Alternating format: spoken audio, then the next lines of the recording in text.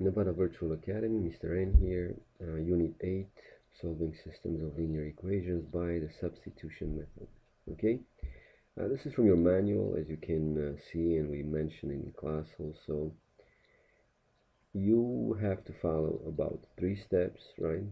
You have to solve one of the equations for one of the variables. You need to substitute that variable's expression into the second equation and then solve for the other variable. Okay, final step, you put it back into the first equation and you find the missing variable. Okay, well, may not make sense yet. Let's do a few problems. That was fast.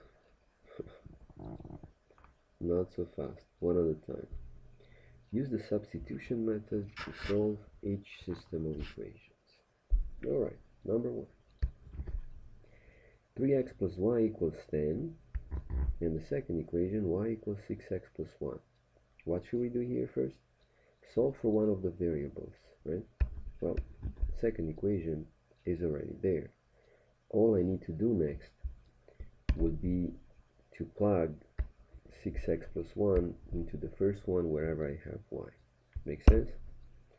So now your first equation will be 3x plus y, but your y is 6x plus 1. Everything equals what? 10. See that? Alright, next thing, I will remove that parenthesis.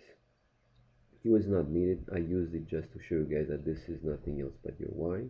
Okay, I have 3x plus 6x plus 1 equals 10.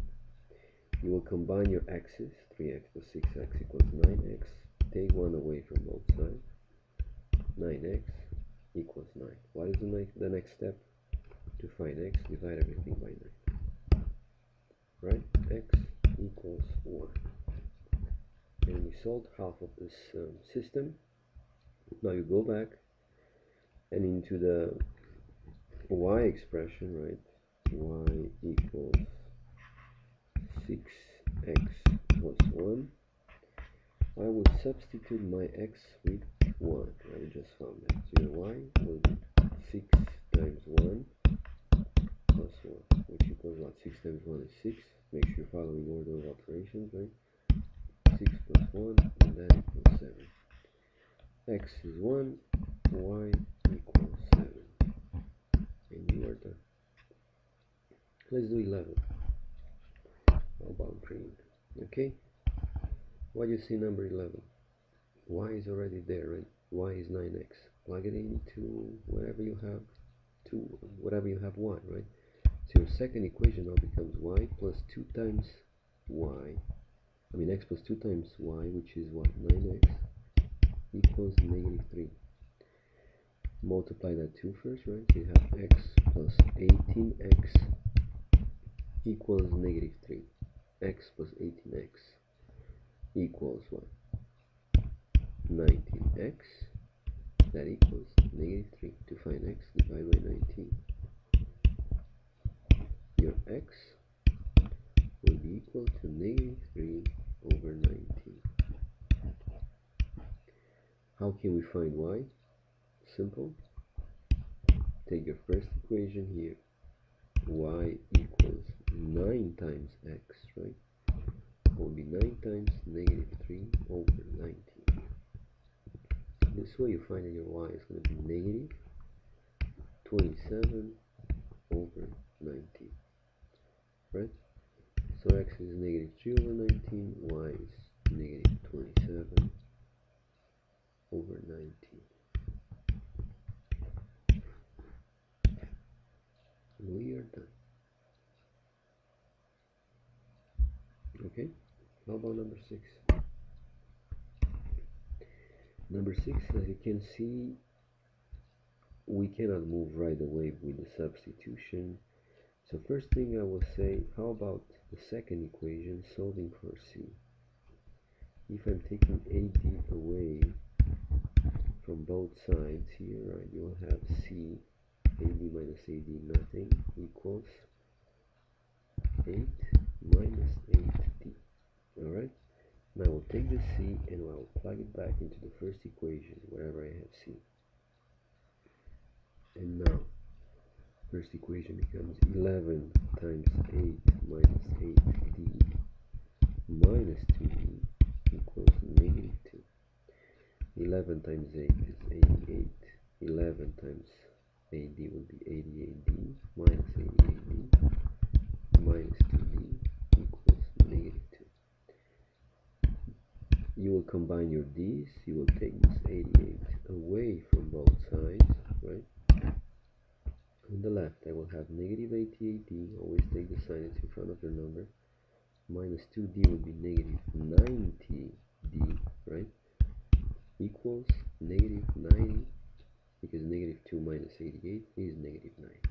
As you can see, you should divide by negative 9 both sides, and you find that your D equals 1, right? Because negative divided by negative is positive, 9 divided by itself is nothing else but 1. What should I do next? I'm going back to the substitution that I've used, c equals 8 minus 8b, right? And now I found that my c equals 8 minus 8 times 1. What is d? 1. Well, 8 times 1 is 8. 8 minus 8 is 0. Your c will equal 0. You are done. Now obviously for each one of them you should check by plugging in x and y into your equations and see if you have a true statement. Okay? Good. Let's move on.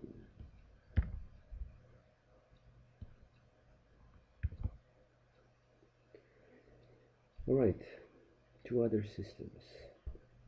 17. I know y equals negative 1 over x and 2x equals 10. Okay? Well, in the second one, if I will divide by 2, I can find my x. What do you find? X equals 5. Take it into the first equation. You find that your y equals negative 1 over 5. And you're done.